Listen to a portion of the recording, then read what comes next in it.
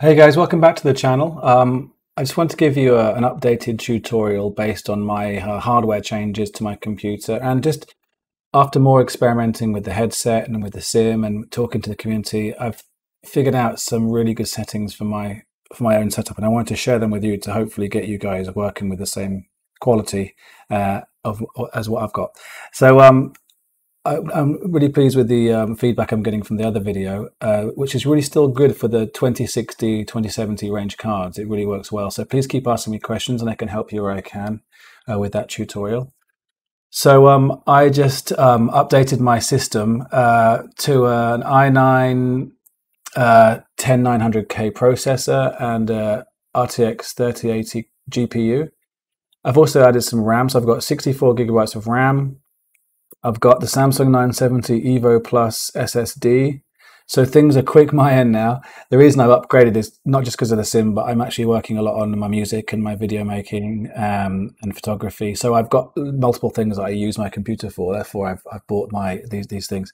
But so I've got to say, the change of performance from this hardware is really like night and day. I mean, it's unbelievable how much better it is. But it's very easy for me to go on about that and talk about how good the processor and GPU are. But you don't want to hear that. You want to hear how to sort it out for yourselves.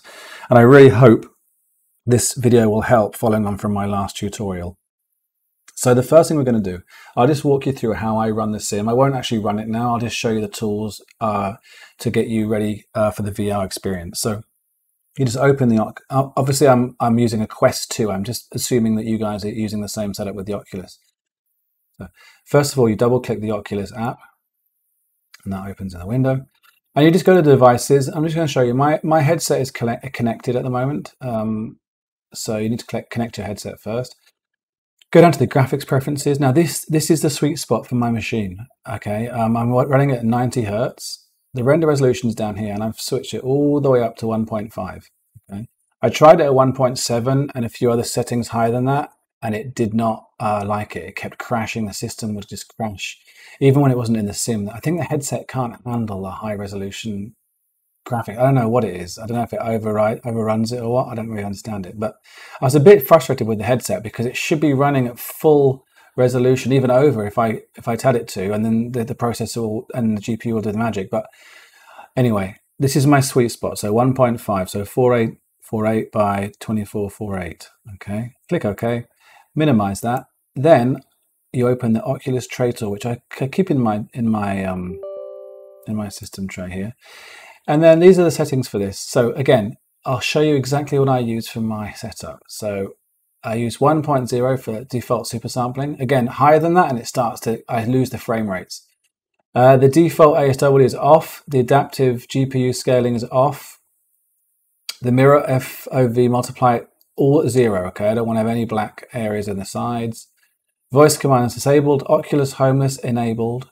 Mirror Oculus Home disabled. Visual HUD none. OVR server priority is real time. Try these settings and see what happens. With the Quest Link, I set it at this. So GTX 1080, it's just a preset that they have. Distortion curvature low, encode resolution 3648, bitrate 350. Okay, I save and restart. And these are the settings that work for me. I'm getting, so in the rural areas, in the countryside, I'm getting FPS at around 50 FPS in VR.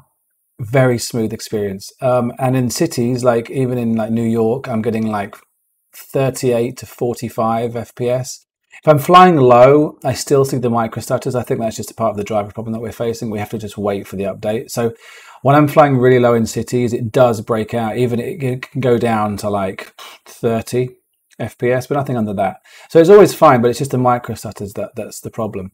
So basically, guys, what I want you to do is you open the Oculus device, just to recap, devices, and then you go down here, 1.5, okay.